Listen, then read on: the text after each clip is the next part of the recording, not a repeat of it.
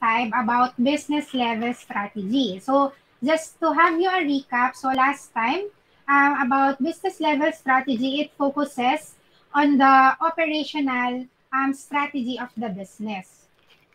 Okay? So now we will tackle about Chapter 6, Corporate Level Strategies. Ito naman, it pertains or it focuses on the upper management or on the top management of an organization. So before anything else, can you please read the learning objectives, Honey?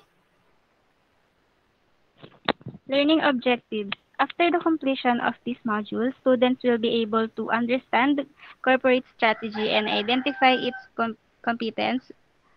Number 2, determine the different approaches to corporate strategy development. And 3, explain how corporate strategies could add value to a corporation. Okay, thank you, Honey. So class, these are the learning topics or learning points that you should be able to acquire at the end of our discussion. Okay, I hope you are still taking down notes. First, what is corporate level strategy? So when we say corporate level strategy, this is the overall approach to gaining a competitive advantage by operating in several businesses simultaneously. So corporate strategy means a company's vision and tactics to outperform its competition. So when we say corporate level strategy, as mentioned, this is about the top management making decisions on how are they going to retain the sustainability of their business. Ibig sabihin, paano lalawak, paano lalaki, or paano tatagal yung mga negosyo nila. So, kung ang business level strategy last time diniscuss natin is about operational work inside the organization, yung mga ginagawa ng different departments. Sa corporate level strategy naman, yung mga ginagawa ng mga nasa upper management, yung mga president, vice president, yung mga stockholders, ano yung vision nila or ano yung plano nila for their businesses in order for those businesses to sustain in the long run or para tumagal ng mas mahabang panahon. Now, meron tayong 4 components of corporate level strategy class. The first one is what we call visioning. When we say visioning class, tinitingnan nyo yung lawak ng pwedeng maabot ng business nyo or pwedeng puntahan ng business nyo. Second, objective setting. Ibig sabihin ng objective, bakit nyo ba tinayo tong business na to? Class, if you notice, paulit-ulit lang naman siya or pinapaikot-ikot lang siya sa bawat chapter natin. Yung objectives, yung mission, yung vision. So when we say objective setting, these are the things that you are trying to achieve in the long run or in the given timelines. Ito yung mga bagay na gusto mong ma-achieve for your business or for your organization. Third is allocation of resources. When we say allocation of resources, you are acquiring or you are getting equipments, machineries, materials, employees, manpower, human resources. So, ito yung tinatawag nating resources, yung mga bagay na kakailanganin mo para mapatakbo mo yung business mo or yung organization mo. And lastly, strategic trade-off. When we say strategic trade-off, yung mga hakbang na ginagawa mo pag hindi na nag-fulfill yung isang business mo or yung isang branch mo. Willing ka ba na isara na siya tapos magbukas ka na lang ng panibagong business? Or willing ka ba na palitan siya ng panibagong ideas or ng panibagong concept na sa tingin mo ay mas kikita? So these are the components of corporate level strategies. Now, isa-isahin natin or i-explain natin siya elaborately. When we say allocation of resources class, so as mentioned, it focuses on 2 resources, people and capital. Lagi niyo siyang tatandaan. People, ibig sabihin, human resources, lahat ng tao na gagalaw inside your organization or inside your business. And yung pangalawa, yung capital or yung money na pwede mong magamit pambili ng mga materials or ng mga equipments na gagamitin mo for your company or for your business. So, key factors related to the allocation of resources are people. So, empleyado. So, yung mga gumagalaw inside your organization. So, these are the people prioritizing the roles and responsibilities inside the organization. Capital. So, allocating capital across businesses so to it earns the highest risk-adjusted return. So, nag-allocate kayo ng budget sa iba't ibang branches para sa pagpapromote or sa strategize paano kayo mas kikita ng malaki sa business nyo. And you are also analyzing external opportunities. When you say external opportunities, magpa-franchise ba kayo? Magtatayo ba kayo ng another branch? Or makikipag-partner ba kayo sa ibang companies related to your products and services? Next is organizational design. So what do we mean by organizational design, class? Ibig sabihin, ito yung structure ng kumpanya nyo or ito yung organizational chart nyo. Meron ba kayong president, vice president, department managers, supervisor, rank and file, assistants. So from the highest level going to the bottom level, yun yung tinatawag nating organizational design. Yung structure ng trabaho inside the organization. Ngayon, ano yung mga factors related to organizational design, class? Una, head office. Yung head office nyo ba, centralized or decentralized? For example, meron kayong 10 branches. Yung pagpapatakbo nyo ba sa lahat ng 10 branches na yun pare-parehas? Or per branch, merong certain rules and regulations. So, yun yung tinatawag nating centralized versus decentralized. Pag sinabing centralized, lahat ng branches pare-parehas ng rules and regulations. Pag decentralized, iba't ibang branches, iba't iba ng rules and regulations. So, next is organizational structure. When we say organizational structure, class, kanino nagre-report yung mga empleyado? Nagre-report ba yung empleyado sa managers or diretso na sa general managers? Or bago ka mag-report sa general managers, kailangan dadaan ka muna sa managers. Tapos, bago ka makarating sa managers, sa supervisor muna. So, may escalation ng responsibilities or ng task. Okay? Next, portfolio management. When we say portfolio management looks at the way business units complement each other, their correlations, and decides where the firm will play. Pag sinabing portfolio management, ano ba talagang ina-offer ng business mo? Focus ka ba sa airlines? Focus ka ba sa hotels? Focus ka ba sa travel agency? Or focus ka sa event? Kailangan ma-identify mo yung uniqueness ng business mo. Hindi pwedeng nag-offer ka ng airlines, nag-offer ka ng hotel, nag-offer ka ng travel agency, nag-offer ka ng events. So, kailangan ma-identify ano ba yung ino-offer mong products and services.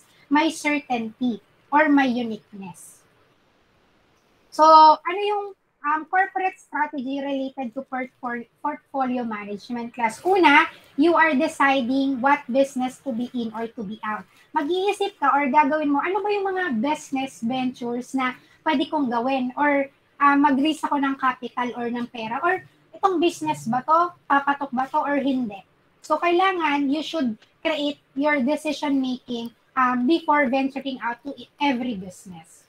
Next, managing risk through diversification. When we say diversification, class, marami kang options, marami kang alternatives. Hindi ka lang focus sa isang variant. Halimbawa, coffee lang yung ino-offer mo.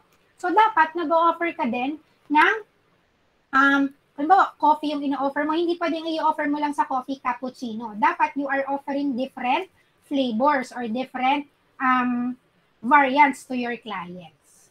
Monitoring the competitive landscape and ensuring the portfolio is well-balanced relative to the trends in the market. Dapat kung ano yung trending sa merkado or sa business, yun yung ginagawa mo or doon ka nagpo-focus, doon ka nagbibigay ng iyong attention. Because if that certain products and services are very trending, as long as may connection siya sa business mo, so dapat pina-follow mo yon. Next, strategic trade-offs. When we say strategic trade-offs, class, so aalamin mo kung ano yung mga businesses or yung mga ventures na pwede mong i-give up versus dun sa mga ventures or sa mga businesses na pwede mong ituloy or i-pursue. So, kailangan mong malaman or ma-weigh-in mo, ay, ito, wag na lang muna ngayong summer kasi hindi naman siya patok eh. Ang pasok ngayon yung mga resorts, yung mga swimming pools, and leisure activities. Hindi muna tayo dito papasok sa mga ganitong activities kasi hindi siya for summer. Ay, ngayon tag-ulan. So, ito yung bagay. Pwede tayo mag-offer sa restaurant natin ng mga soup, na mga delicacies for rainy season. So, that's what we call strategic trade-offs. You should know what, where, and when will you give up a certain business as long as you know na hindi siya fit to your corporate strategy. Main factors to consider for strategic trade-offs class. First is managing risk. Siyempre, paano pala yung pinagpalit mo, yung hindi mo tinuloy na business, yun pala yung biglang nag-boom. So, ano nang gagawin mo? Ano nang plano mo? So, meron ka dapat contingency plan to manage the risk na ginawa mo. So, yun din, yung ibang companies din, medyo copycat sila. Yung strategy nila, nagaya-gaya sila. So, dapat hindi kayo copycat or hindi kayo gaya-gaya dun sa ibang company lang. Dapat, you should know how to customize or innovate using your own strategy. Generating returns. Paano kayo makakapag-collect ng revenue or ng money? So, swinging for the fences will lead to more home runs and more strikeouts. So, it is important to have the appropriate number of options in the portfolio.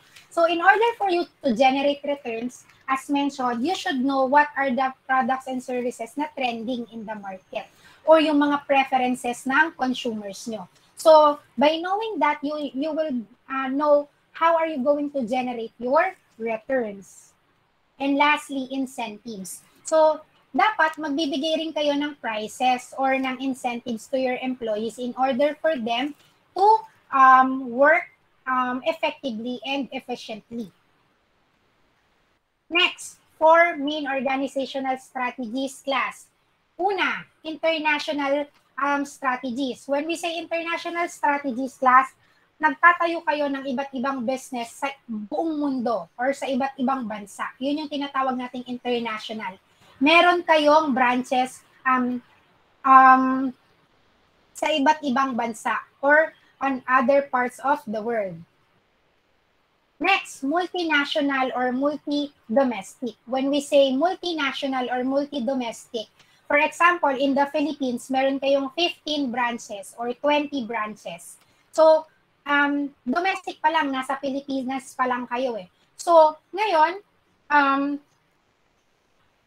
since marami kayong branches, kaya ang tawag sa strategy nyo ay multinational or multi-domestic. Basta hindi lumalabas inside your own country, tawag doon multinational or multi-domestic.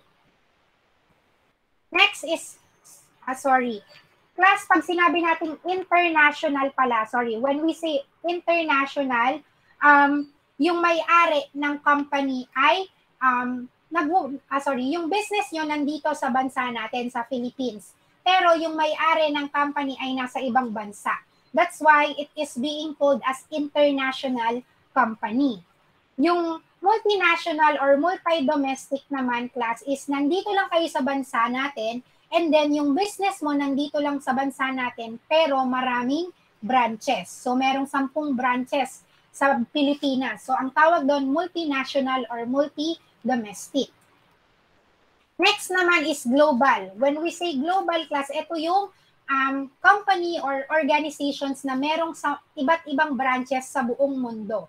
So kung meron tayong 200 countries, meron silang branches in the 200 countries around the world. So yun yung tinatawag nating global. And lastly, transnational. When we say transnational class, hindi pa kayo nagsiset up ng businesses or ng organization. Kailangan nyo munang mag-research kung saang bansa nyo siya ilalagay or kung saang location nyo siya ilalagay. Mamimili pa kayo from its word trans. So, transition, papalit-palit, depende kung saang bansa patok yung products and services nyo. Doon nyo siya ilalagay. So, that's the 4 components of the organizational strategy. Okay, so that's the end of our discussion.